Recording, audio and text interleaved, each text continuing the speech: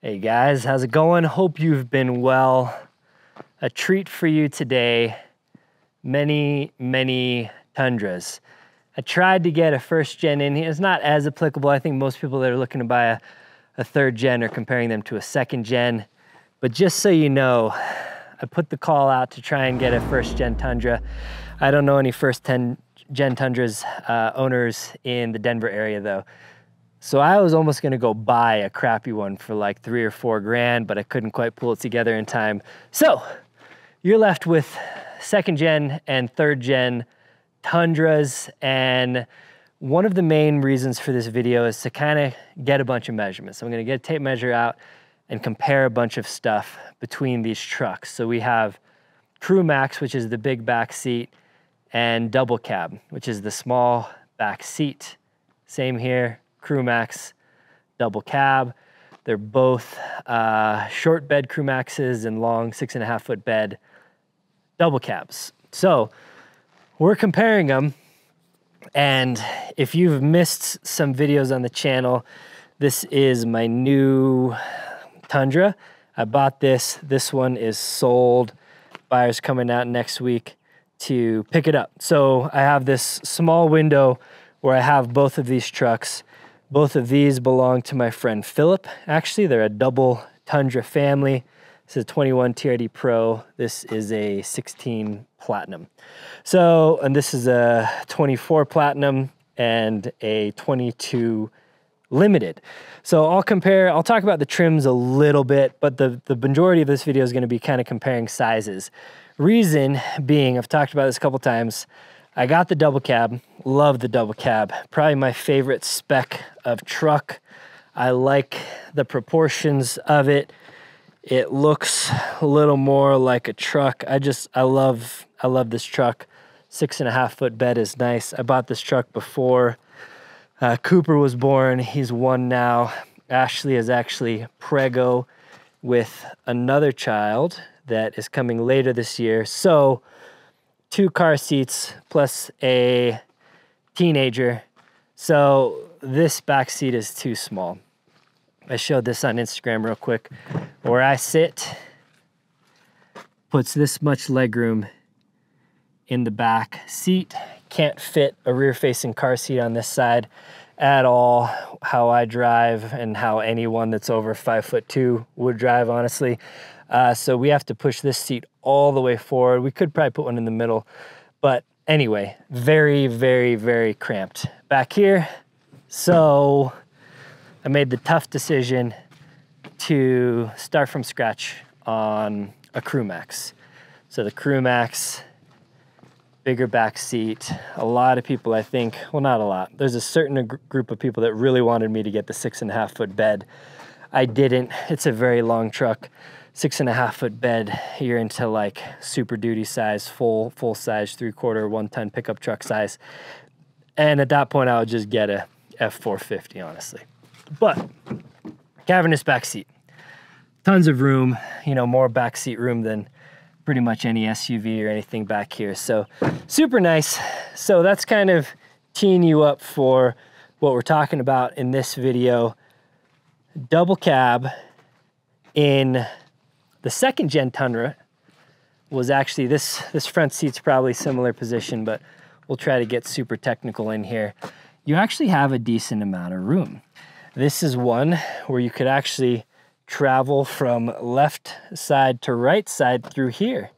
You see this space? You actually have enough room. So this is a much more usable, functional back seat. Philip had this truck when I went to buy my truck. I bought it out of state, flew in, and got it, looked at the back seat. I was like, oh, wow, this shrunk a lot. So it's not super documented, but the third gen Tundra's way smaller cabs. I think the CrewMax and the Double Cab. So I'm gonna get a tape measure out and just try and measure everything possible for you guys to give you an idea. And then the CrewMax second gen Tundra. Again, I think these front seats are pretty similar spot. So this is it. I'll get into some underseat storage and stuff, which the third gens are definitely a lot better now, and just show you all that. Okay, I think we're gonna I roped Philip into filming for me. So we were just getting familiarized with the two different trucks now, well, the two different generations. Some interesting stuff. The back seats on the second gen CrewMaxes don't have any storage underneath, which is interesting. It's kind of a bummer. I'll show you more of that in a second, but the double cab does have storage underneath. And the third gen CrewMax and double cab has the same exact storage underneath. So we'll get into comparing those in a second. We've set all of the driver seats to be how we're guessing is about the same. So to compare the back seat room, the front seats are always going to be good no matter pretty much how big you are. You're going to be able to adjust it and have room. But to kind of gauge how much room you have in the back seat, we set them all. Philip, what are you, like 6'2", something? 6'1". I'm 5'10". We drive at roughly the same position though. Philip's a little closer and I'm actually kind of close. You know, we're not 16-year-olds like in the back seat anymore, or like lean back anymore. So 6'1" driver, 5'10" driver, we're set about the same, so you can kind of use that as a gauge. I guess here I'll just get in, show you. See, comfortable arm length to the steering wheel. Plenty of room in here. I guess let's just do a measurement here. From kind of where you'd put your elbow on the armrest to where you'd put the elbow on the armrest, we got 69 inches. Nice. Nice. Headroom is good. We think that the second gen has a little bit more headroom. This one is a platinum with a moonroof. Mine is a platinum with a moonroof. It's got a pano roof, so a longer moonroof in that one. So front seat's gonna be good in either truck. Double cab, CrewMax, gonna be solid. Now the back seat is where things obviously get a lot different. The trucks, I'll show you this in a second too. The trucks, the third gen actually got longer overall. I think a slightly longer wheelbase and slightly longer overall length. But the bed stayed the same and the interior shrunk. So the hood is longer. It's kind of stupid. But we're back here and I can like stick my legs out. We have so much room in the back seat. So this is second gen CrewMax is the biggest back seat of them all. And let's take a couple measurements here. So we have to the back of that seat to where your butt is, we got 34 inches. And from the back here to the front of this seat is 15 inches. We'll go, let me see if I can put this window down. We'll get the same measurement across the side. And then the other interesting thing is that the hump down here is smaller in the second gen. It is noticeably both taller and wider in the third gen. Ford F-150s, they got a flat bottom. So Toyota got to step up their game for the middle hump.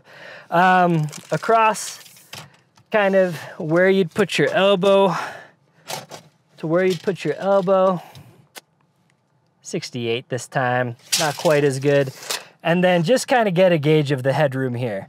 So again, this one does have the moonroof, but you have this whole opening kind of open and then the little moonroof bump here. So a lot of headroom, a lot of leg room, cavernous back here. So let's just jump into comparing to the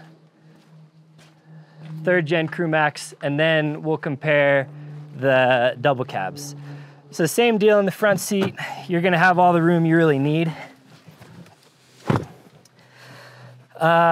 It does feel a little more enclosed, like the dash a little higher, maybe a little closer.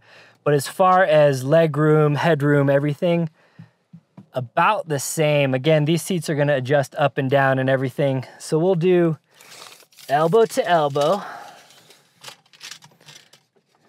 And we have 67. So roughly 2 inches narrower from side to side, which is unfortunate. The thing that I do like about this Gen is it's got padded little armrest here. So when you're driving, that's actually, I've seen some reviewers just gush over this thing. I like it, it's nice. Man, Philip, you're doing a good job. 3rd Gen Platinum gets the built-in sunshades, which is pretty cool option. There's still a lot of legroom. The CrewMaxes are still good, but I can't like fully extend my legs out like I did before. And this hump, if you can tell, much taller and wider. So the middle passenger is gonna straddle a bigger hump here. This is not really relevant. I'll get into some of the differences between the actual tech here in a little bit. So let's measure this. So we have 33. I believe it was 34 in the other one, but honestly, the other one feels a lot bigger. And then from front of here, we got about 13 and a half. 15. Yeah, so about 1.5 inches shorter from here to here. The nice thing, again, I'll get into specs a little later, but let's do headroom here. So again, this is the pano roof. So it comes back, the hump comes back a little further. And I don't know if you can tell with the black interior, but I actually just have a pocket here. It gets lower and then a pocket here. So you'll actually have less headroom in the middle, whereas in the other CrewMax, you'll have the same headroom. And it's good, you know, again, it's gonna fit anyone. Philip sat back here, 6'1" again, and he had a little room too. So I think anything up to about a 6'3", 6'4" guy is gonna have enough headroom back here, unless they're wearing a cowboy hat. And then one more measurement from side to side. We are at 66. So about 2 inches narrower. This has this thing again, which is kind of nice. Both really nice back seats, but the 2nd Gen CrewMax is noticeably bigger.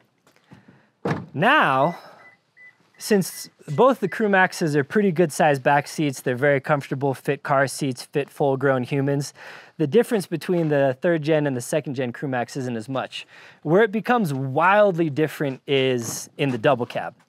So the double cab here, I can get in and, you know, clearly less leg room than the 2nd Gen or the 3rd Gen CrewMax, but I'm comfortable. Like my knees aren't hitting the front. If I wanted to slide over to the other side, I could do that.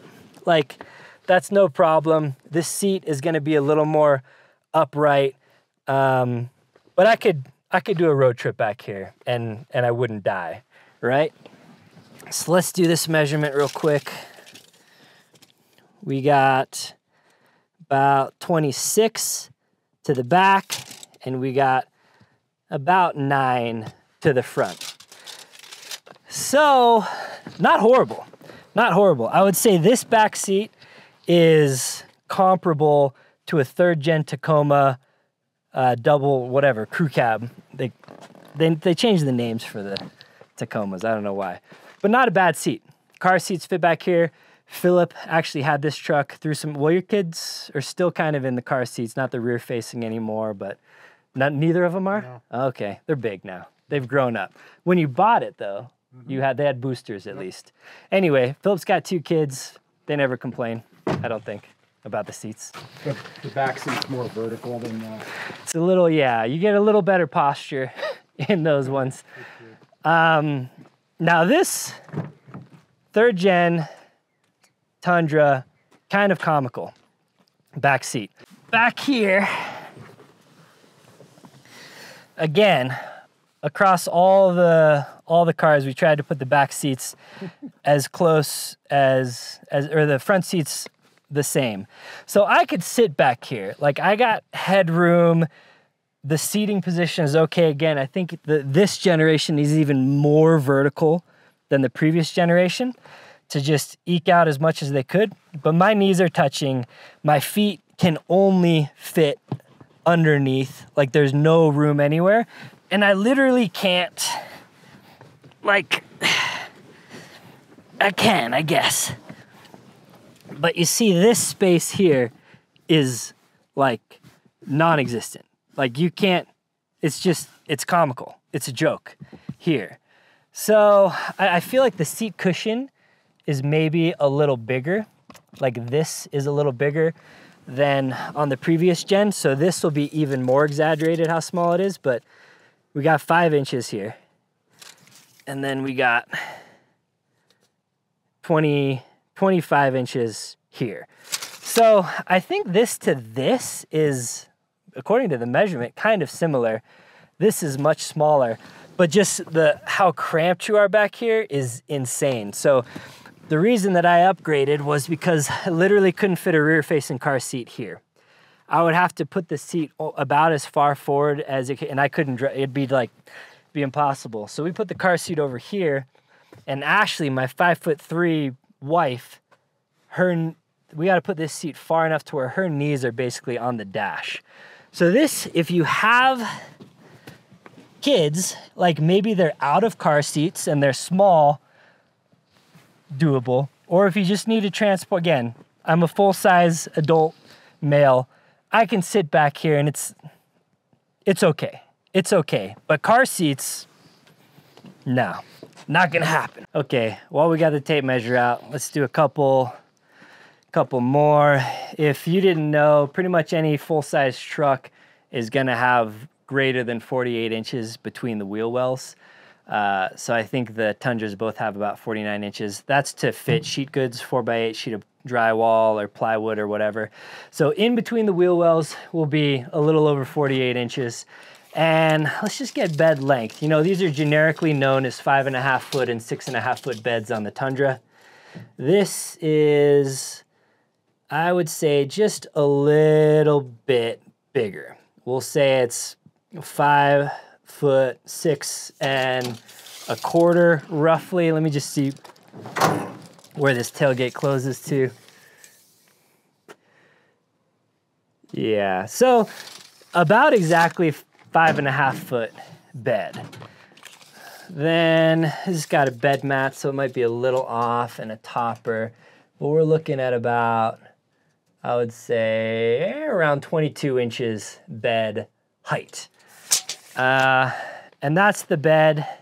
Compare that to 3rd gen CrewMax, and I'll go to the Ridge just like I did last time. This is not quite a 5.5 foot bed. This is a 5 foot 5 inch bed. So you lose about a ½ inch of length, or you lose about an inch of length, and the bed is not as deep either. It's about 20¾ inches deep, and that's not even with the bed mat. So you lose 1.5 inches, 2 inches of height, actually. So your bed is shorter and shallower. Some of the bed features Philip and I were talking about, they got like the 2x6 or 2x8 kind of cutouts across here and here, so you can kind of make a little platform across. You got power in the bed, lights. It's not horrible, but like the Ford power package like blows Toyotas out of the water right now. The new Tacomas have some USB options and stuff, but the Tundra is the best you can get, 400 watt power in the rear. Let's compare it to the we'll do long bed 2nd gen. Again, commonly referred to as 6.5 foot beds. This looks like, it's a little harder. We got a deck system in here. I'll put the tailgate up, but it looks a little under 6.5. We'll say we're at about, oh no, it's about 6.5. Yeah, so almost 6.5 on the money. The height is gonna be the same. And then to the 2nd gen, or the 3rd gen, to the Ridge. Yeah, again, about an inch shorter here. So we got about a 6 foot 5 inch bed. I think they say it's like a 6'6", but 6 foot 5 inch bed here, and the beds will be the same height. So you got a truck that is bigger in almost every dimension, but slightly smaller bed, slightly smaller cab, both in length and width. So interesting. So it's not all, you know, it's not all bad. Second gens have the legendary 5.7 liter V8 that goes forever, several million-mile trucks out there. With that, this has the 6-cylinder twin turbo. This is a more powerful engine. It feels better, it feels faster. The 10-speed transmission is very smooth. The updated interiors, super, super nice. The interiors of this truck are light years ahead of the previous generation, but it is a bummer that it got smaller. Now, one area that is just way better that I love, if you don't get the hybrids, if you do get the hybrids, this is why I don't like the hybrids in the Tundra. The power plant is plenty good, 37-inch tires, no gears, and it turns them just fine. So I don't feel like I have a lack of power in here at all. So what you lose with the hybrid is all of your underseat storage. And you have a massive amount of underseat storage. Interestingly enough, the Double Cab and the CrewMax 3rd Gen Tundras, this is identical. Looks like it's the same exact mold. It's the same depth, the same width, it's the same. So whether you get the CrewMax or the Double Cab, you have the same amount of backseat storage. I'll show you, I moved all my stuff from here into the new truck, but you have an insane amount of storage back here. You also have pretty good storage behind the rear. You got this pocket here, you got the pockets back there. So they definitely improved the storage capacity of the 3rd Gen Tundras a lot. No pocket in the double cabs. The CrewMaxes do have the map pocket back here. So tons of room, 2 cup holders and stuff. The door is giant. It swings out huge.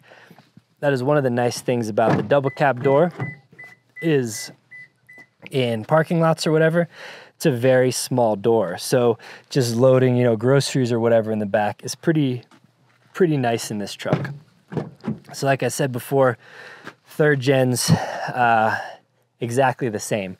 The rear storage, I can't really tell because I have the JBL in this one, so it eats up that bit of storage. But behind here looks about the same.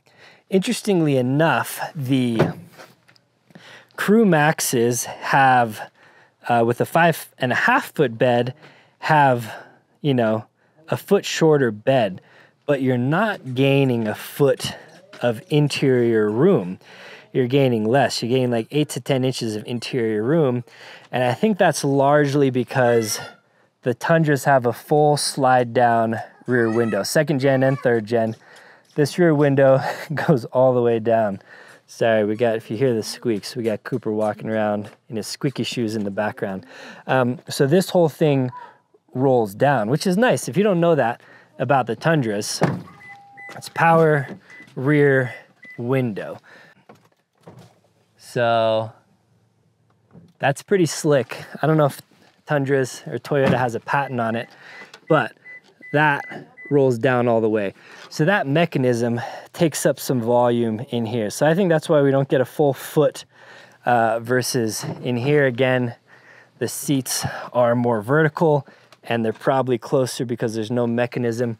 You just have that little portion that is power, but it just slides to the side. So that's true across the board for the double cabs, but the amount of storage under the seat is definitely the reason I didn't go for the hybrid.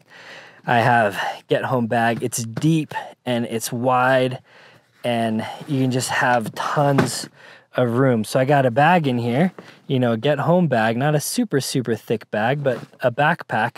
And underneath that, jet boils, washer fluid, backpacking meals, tarps, jump starters, jackets, pants. I got a pair of boots under there. So much room to just store gear under the seat. So that is huge. I have storage in the back under here, under the Diamondback as well, the crossbin, which I absolutely love. But in the cab, it's nice to have all that extra storage. So that storage, which is identical between the double cab and the CrewMax on the 3rd gen, interestingly enough, the 2nd gen CrewMaxes have no storage. I think they have a little bit behind the seat, but you pull this seat up, and all you have is a big hump here. Like literally no storage. There's kind of enough room under here where you could kind of wedge a jacket, and there's some aftermarket solutions actually weirdly which you cut some pockets in here, and then you kind of gain a little bit of storage, but it's very small. So even though the back seat is more roomy, I don't know if we touched on it. I think the 3rd gen seats are a little more comfortable. They feel a little nicer, but this is roomier, but no storage really, no storage. So that's actually a huge benefit of the 3rd gens versus the 2nd gens. The 2nd gens here do have storage underneath. This box, he has a bunch of stuff. It's about boot height. So boot on the side, it's about that height. So the storage is definitely smaller in the 2nd gen versus the 3rd gen, but for one reason or another, the 2nd gen double cabs have storage under their seats and the CrewMaxes don't. I'm not positive if it's that way across the board, but I did about 3 minutes of Google searching, and I'm pretty sure that's true across the board, that CrewMaxes don't get any. So that's a huge win for the 3rd gens, in my opinion. And then I was gonna talk a little bit about trims. So we got Platinums, we got Limiteds. This is a TRD Pro, that's a Platinum. So kind of across the board, it's different, but I'll kind of summarize my best understanding of it, which is kind of weird. I was hoping Talon would be here largely to show this one aspect. So they have SR5s, which are basically the base trim. That's the truck that Talon just got, but you can option them up to be basically a limited. So the SR5 default screen is smaller. They're cloth seats by default. But Talon's actually, his is optioned up in some ways to be a little bit higher spec than my Limited. Like he's got the digital rearview mirror. I don't. But the Limiteds, I believe, all come with the fake leather, soft tech seats. I have heated and cooled seats. The SR5 has an extra storage pocket here that is only available on the SR5 trim. And then the Limited has a little bit bigger storage in general. It's just kind of open, not covered up, no cover panels, nothing like that. There are some areas that it's just not, like this is hard plastic up here. This is just kind of this design. So SR5, then you have a slight kind of luxury jump up to the Limited, some nicer features, but you can basically spec an SR5 up to be a Limited trim. Like looking inside of Talon's SR5 looks almost identical to the Limited. SR5s and Limited get the light tan, kind of gray, super light headliner and columns. That's one awesome benefit to the Platinums. So then you can step up to the Platinums and 1794s and Capstones. You get black interior on at least the Platinums and the 1794s. Platinum is all blacked out on the inside. I don't really know why they went with blue stitching, because it's not, you know, like a hybrid or anything like that. So apparently Platinums, they went blue. I don't love the blue. I would rather just black, you know, if that was gray or even if it was red, but got a lot of blue stitching everywhere. These are now, I believe, real leather. They're at least called leather. They're not called soft tex. You get a little more adjustment on the seats. You get this thigh support and you get more adjustment on the lumbar support. You get now kind of leather wrapped dash components in some spots. And then Platinum by default will have the digital screen here. You don't get that on the SR5 or the Limited. You get like a heads-up display option. And generally this is about, you can option a Limited almost up to this level, but the Platinums will come with it by default. Some of the things the Platinums get is this little cover over the storage pocket here. They change the orientation of the cup holders. I don't know why. I like the Limited and the SR5 cup holders better. And they shrunk this storage space here because they changed the orientation of the cup holders just to give you some wasted space over here. But if you don't use cup holders, I guess, you know, it gives you a nicer finish there. And then I believe Platinums now get Platinums and up. Platinum's basically the same as the 1794. The 1794 is the King Ranch edition of the Tundras, where it's like the brown interior. I love it. It's actually my favorite spec. Brown interior with some other accents and stuff. But you get heated and cooled seats in the back. And that's kind of Platinum in 1794. You get some other options like that. The thing that the Platinum does better than the 1794, the 1794 is chromed out. So chrome here, chrome handles, chrome thing, chrome everything. The Platinum's largely color matched and blacked out, and it has like a dark chrome surround. The Limited is full chrome as well, not quite as much chrome as the 1794. I got all of my chrome bits painted black or color matched, so my Limited looks, you know, kind of like a, it's weird because the SR5 doesn't have chrome really, so it kind of looks more like an SR5 or a Platinum in that I deleted all the chrome. 1794 has max chrome. So that's kind of the difference. I got TRD Pro spec. I don't have a 3rd gen TRD Pro here, but that's going to be a little sportier. Largely the differences are they usually black out the headlights and they usually kind of kill all the chrome. You got your special TRD Pro grille and then some suspension changes. Usually the TRD Pros aren't quite as tech optioned up, I think, as like the Platinums or the 1794s. For instance, Philips 2016 Platinum has power folding mirrors where the TRD Pro doesn't. So I don't know, some of those might have been options that you can get. Again, it's a little hard because it's not a direct trim to trim comparison because you can option certain features on different trucks. So that's kind of a quick trim breakdown. And yeah, really this video, I just wanted to talk about the sizing differences of double cab versus CrewMax and then bringing in the 2nd generation. So if you're thinking about going from one generation to the other, you're thinking about buying a new truck, maybe this was helpful in some way or another. I don't know. It would have been helpful for me because I probably wouldn't have gotten the double cab, knowing kind of the needs for myself. But again, I think it is the sweetest looking truck. I think a double cab built like this looks better than a CrewMax built in the same fashion. So aesthetically, or if you're a single guy, you don't have kids, or you're very rarely putting people in the back seat, I still honestly probably would say that is my favorite spec. But car seats demand a CrewMax in my opinion. All right, so Philip doesn't really feel like being on camera, but I was talking to him a bit because he's spent a little bit of time in the 3rd gens now and obviously owns both of these 2nd gens. And he's like, yeah, the 2nd gens are more trucky. Like they feel more like a truck. The 5.7's very smooth power, very linear.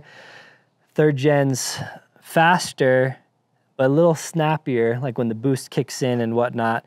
Whereas the 5.7s are just very smooth, a little louder. But the main difference is just you get in the 3rd gens and you're like, wow, this is like a luxury car. Like the tech and the features and the refinement, they took it several steps up. So again, a lot of this video is kind of talking crap about the 3rd gens, but they're nicer in a lot of ways, but they got smaller for some reason, you know. So do with that what you may. And I will do probably kind of like a full Tundra. I'll like act like I've never had a Tundra in some senses when I like talk about this truck. I'm going to be outlining all the modifications and everything to it, even though I have had this Tundra for 2 years. This is kind of a whole new thing. So that's what you can look forward to coming soon. But I think that's it for now. So let me know what you think. 2nd gen, 3rd gen, double cab, CrewMax. Which one are you going for? CrewMax with a 6.5 foot bed, you get a limo truck, or double cab with an 8 foot bed, you get an even limoer truck. A lot of options out there, but that's what I'm into. All right, take care.